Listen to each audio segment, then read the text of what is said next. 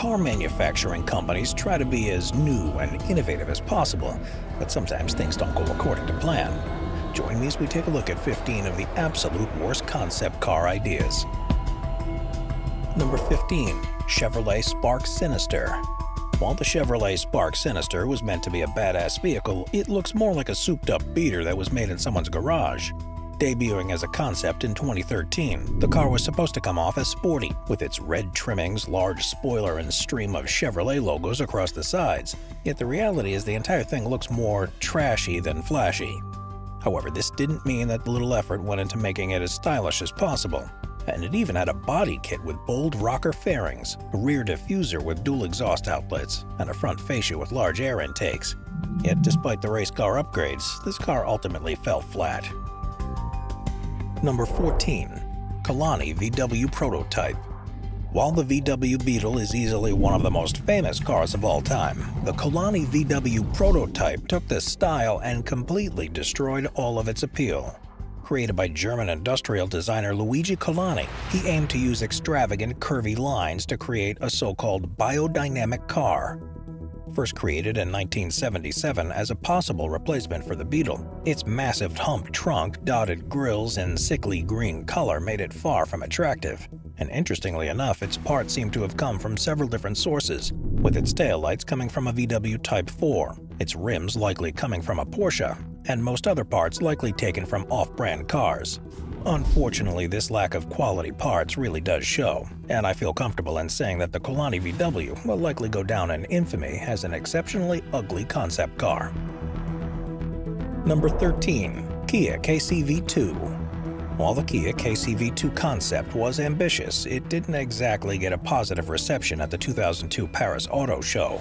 Made in an attempt to combine the seating position, practicality, and good handling of an SUV with the pickup bed and off-road capability of a pickup truck, in theory, this car sounds like a good concept, with its 3.5-liter V6 engine and four-wheel drive also being quite impressive. However, in the looks department, this vehicle really does fall flat, looking like a strangely shaped SUV with a pickup bed at the back. The shape doesn't exactly work, and its strange touches, such as the wheel underneath the car at the back and the shiny gray stripe that goes across the vehicle, all make the design rather strange. I guess I'm just happy that Kia never explored this concept much further. Number 12. Scion Hakko Coupe Concept. In the early 2000s, there was a lot of hope that Toyota would use its Scion brand to appeal to North American youth. And while most of Scion's cars failed to do this, it tried to revive this hope in 2008 by presenting the Scion Hakko Coupe at the 2008 New York International Auto Show. Made roughly in the shape of a Hakko, or box when translated from Japanese to English, it had a lot of youthful features that were probably a bit exaggerated. After all, the concept car had wraparound glass windows, side-mounted video screens in the rear cabin, dash-mounted video screens, and even a video game-like joystick to shift gears, and a barcode design on the car's panoramic roof. While Scion suggested that this concept could become a reality if well received, most people weren't too big on that idea. And while similar renditions have been made, this concept in particular was eventually scrapped. Number 11. Acura Advanced Sedan. Acura has always been a mid-level car brand, as while it's certainly more upscale than a Honda or Toyota, it pales in comparison to the Bentleys and Rolls-Royces of the world. As such, in order to get their feet wet in the ultra-luxury market, Acura decided to create the Advanced Sedan concept.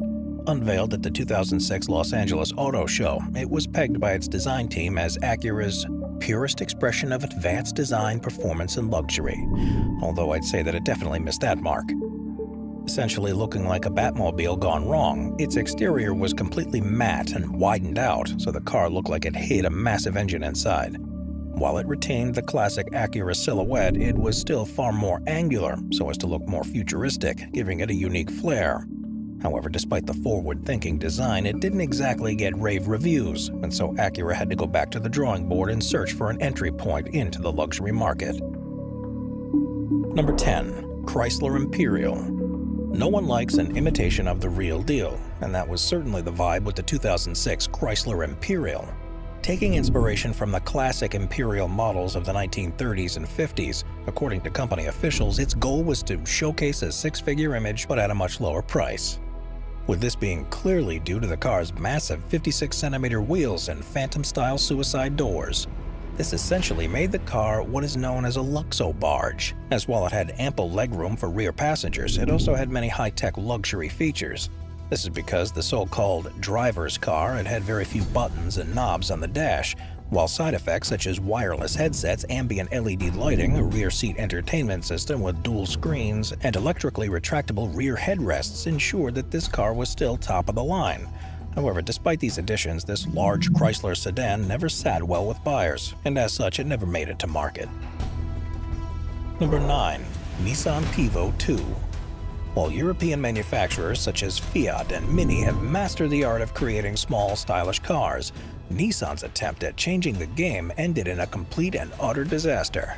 Unveiled at the 2005 Tokyo Motor Show, the idea behind it was that it would make parking in small spaces in cities much easier by completely eliminating the need for parallel parking. Yep, this car's design allowed the wheels to spin 90 degrees, so you could pull into any spot by simply driving up beside it. If that wasn't enough, each wheel contained an electric motor to give the car some solid power, while all of the charge came from the lithium-ion batteries. In any case, while these technical features made the Pivo 2 one of the most maneuverable cars ever, they also came at the cost of a good design, as the car's cartoonish looks would be enough to scare away practically all potential buyers. As a result, the Pivo 2 never took off, although I do really hope that Nissan one day looks into reviving the 90-degree wheel feature. Number 8. Subaru, a system city car. When it comes to creativity and questionable design choices, few cars are quite like the Subaru, a system city car. Unveiled at the Geneva Motor Show in 2007 and 2008 by a small Swiss high-performance replica and sports car company by the name of Subaru, it was just 3.6 meters in length and 1.6 meters in width, and for some odd reason had 3 wheel axles, with one in the front, one in the back, and one at the rear. It was also able to drive autonomously for spans of up to 30 kilometers and had a range of up to 600 kilometers, sported a hybrid engine, and had a shape that prevented serious damage in the event of an accident. However, while all of this may be great, it looked pretty ugly, and given the fact that drivers can use a screen rather than a windshield when visibility is low, I'd say that this car is a pretty big change for most drivers. Despite the creativity, I wouldn't expect to see the Subaru as-system city car being mass-produced anytime soon. Number 7. Dodge Super 8 Hemi. While many of you are probably familiar with the Dodge Super 8 Hemi, in 2001, a version of this iconic car that was unveiled at the North American International Auto Show got press for all of the wrong reasons. That's because although its interior was quite solid due to its 5.7-liter 353 horsepower V8 engine and ability to go from 0 to 60 in less than 6 seconds, the positives just about ended there. That's because in an attempt to look classy, the car took a trip back to the 1950s, as it had a retro cabin with unique flares, such as a 4-speed automatic control made using buttons, a steering wheel made using wood, plastic, and an aluminum frame, and air vents shaped like jet engines.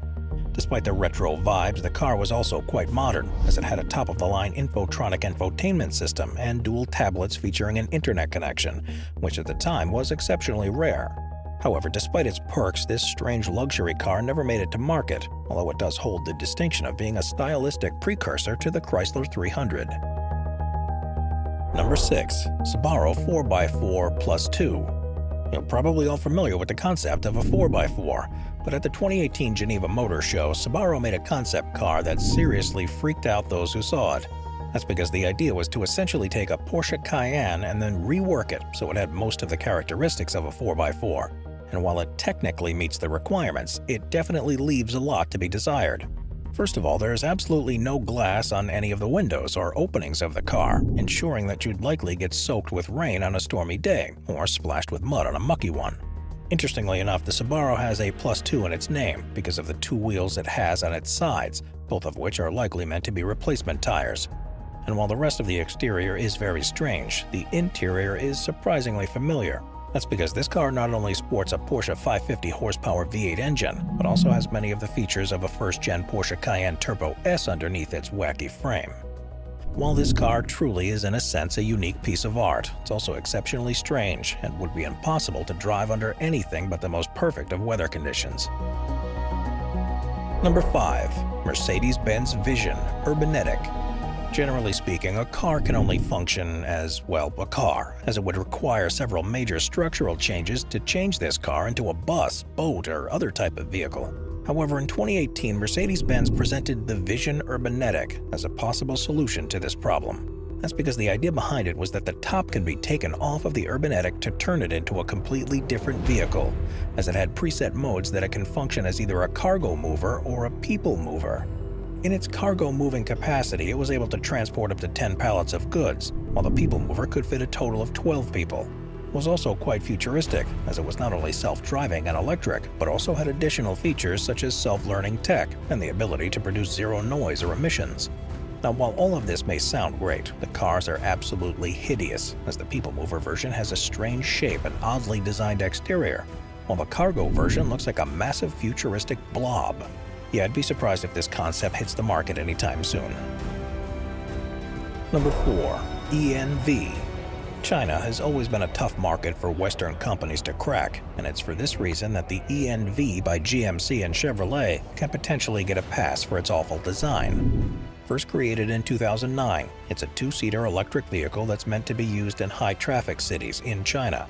The idea behind it is that it would not only be able to drive itself, but that it would also look like a massive race car driver helmet, scaring pedestrians wherever it went.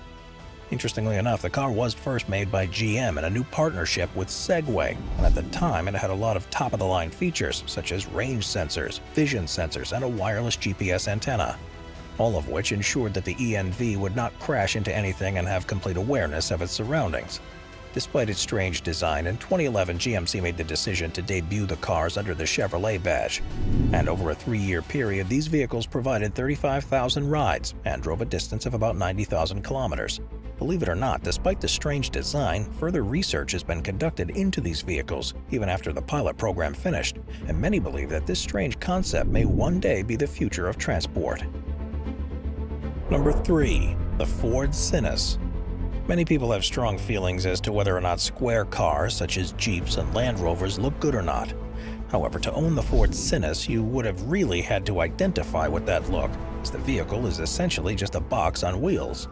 Released at the 2005 North American International Auto Show, the idea behind this car is that it would be Ford's way of testing the implementation of a Ford Fiesta-style vehicle in the United States. Built to look like a cross between an armored car and a money vault, it picked up fun nicknames such as the Gorilla and Fort Knox. And it didn't exactly wow in terms of performance. After all, it sported a diesel-powered 16-valve turbocharged engine that provided just 134 horsepower, making it relatively weak in terms of strength. However, its main novel feature was its protective nature, as not only were the car's windows and frame bullet-resistant, but it also had no rear window and the ability to enter a lockdown mode. In this mode, steel shutters would close around the front windshield, windows, and the exterior lights in order to create an urban sanctuary that its users could relax in. While this certainly made the concept unique for the time, it was far from popular, and as such this technology wasn't released on any future Ford models. Number 2. The Nissan Nails. Now, generally speaking, car enthusiasts are okay when companies take creative liberties on concept cars that are meant to be futuristic. However, the Nissan Nails completely fell flat. Sporting a white, blue, and red logo that looks similar to that of the Little Tikes line of child cars, its design was anything but conventional. Measuring in at just 1.7 meters in length and sporting an exterior that looked a lot like blue matte plastic, it had a cartoonish-looking frame, wheels that opened via a zipper mechanism, and a set of fabric-clad doors at the rear that could be opened for extra storage. The inside was not much better, as it tried to fit in strange features such as a friendly robot mug, diamond floor, accessibility for cell phones, and a weird infotainment-type screen. Unfortunately, the strange looks even extended down to the car's wheels. Made to give off the impression of being rubber-faced, they essentially look like the rollers on a lunar rover. And if that wasn't enough, one of the engineers even had the bright idea of making the steering wheel a copy of the wheels by essentially looking like a giant black frisbee. According to its creators, this would work because in the future, cars wouldn't be a means of transportation, but rather a tool for communicating with friends. Despite this futuristic outlook, the public didn't take kindly to it, and so it was scrapped and forgotten soon after its unveiling at the 2001 Tokyo Motor Show. Number 1. The 1998 Buick Signia. While a car with a lot of utility sounds ideal, when it looks like a smushed up hearse, it tends to lose all of its appeal. Created as a concept car by Buick in 1998, it was a crossover that was meant to rival the arguably even uglier Pontiac Aztek.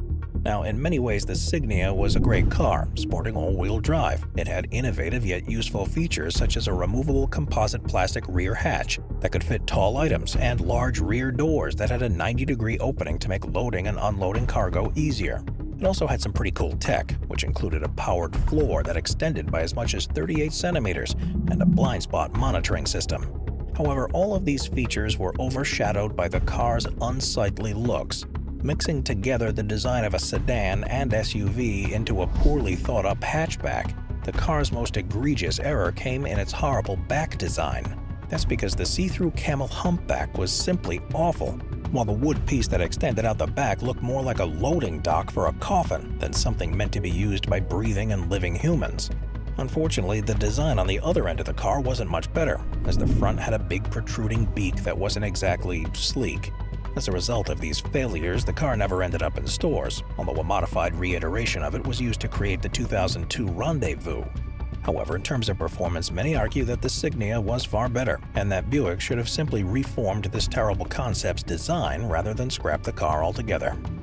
Watch our Vehicles playlist for more top 15 videos about amazing vehicles. Sit back, relax, and binge watch all of our best vehicle videos.